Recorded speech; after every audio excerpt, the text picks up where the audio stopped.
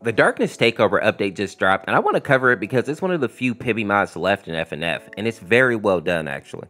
Now the backstory of this mod is interesting because it's one of the few mods where people suffer because of boyfriend. Now many of you may not know what I'm talking about, but the reason that the darkness comes to Quahog is because of boyfriend. Now in Boyfriend's defense, he and Pibby have been fighting against the darkness for a long time and wanted to warn other universes of the threat that was going to come to them. But Quahog actually wasn't affected until Boyfriend came to the universe. The darkness actually followed Boyfriend there. Boyfriend was actually looking for the Griffin's house to warn them since they are the main characters in the show. He thought that if he could give them some type of heads up, maybe they could avoid or outsmart the darkness in some way. So really, Boyfriend was trying to do a good thing, but the Griffins probably would have had a better chance of surviving if he just wouldn't have come there at all, and simply hope that the darkness skipped over their universe since there are so many places for the darkness to take over. And let's be honest, the only person that's probably smart enough to fight against the darkness in Quahog is probably Stewie. Now when we get to the actual mod, we see that Boyfriend arrives at the Griffin's house, but the family is already corrupted. The only people that managed to avoid it at first were Brian and Stewie. Even the evil monkey was corrupted.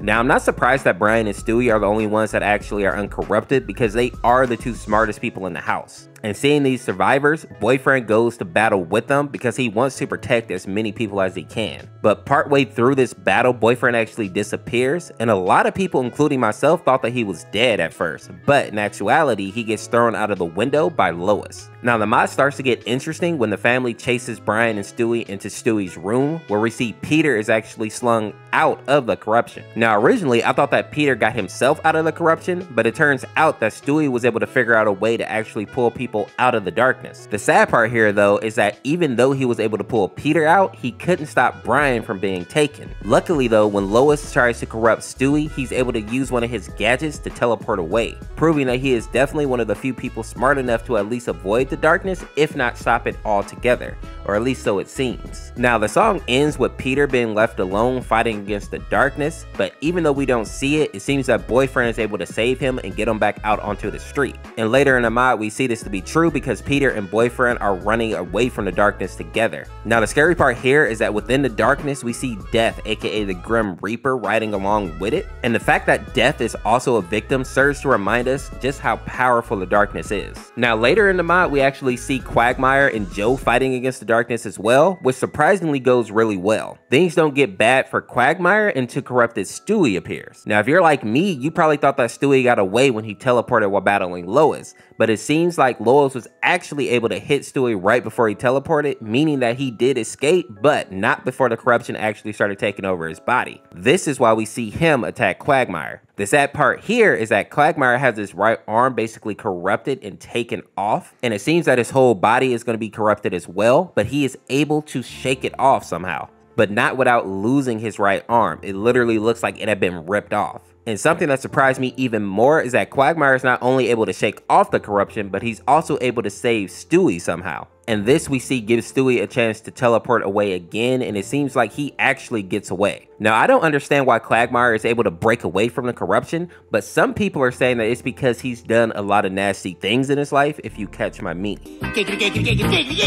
At the end of the mod we see Peter again, but he is now separated from Boyfriend. He's battling against Ernie, aka the giant chicken, and the two of them are on a bus heading to the airport. Now Peter almost loses to this chicken, but Quagmire shows up to give him some backup, proving that Quagmire is definitely probably the MVP in this mod. And for people who may think it's weird that Peter almost lost to a chicken, if you remember back in the show, him and Ernie used to really go at it, and they would always almost have a draw with Peter just barely winning. So with Ernie being corrupted and probably a bit more powerful, it makes sense that he probably wouldn't be able to go toe to toe with him. So Quagmire coming to back him up was probably a lifesaver. Now one thing that really stands out in this scene is that Quagmire's right arm still seems to have some corruption on it, but even so he seems to be fighting it off somehow. And after they defeat Ernie, the two of them actually meet up with Joe in Cleveland. And with that, they continue to head to the airport. It seems that their plan is to get on a plane and just fly over the darkness. And it actually looked like their plan was going to work and they were going to escape, but we see that Cleveland's son Rollo actually appears on the plane, taken by the corruption. And to make matters worse, Rollo seems to be really powerful.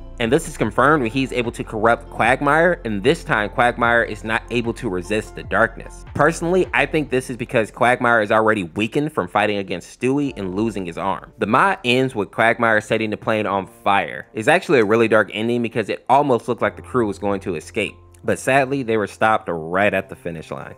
With all that being said, if you enjoyed this video, make sure to check out this video on the screen here, subscribe today to become a member of the Orseofkorse, and we'll see you tomorrow with another video. Peace, peace.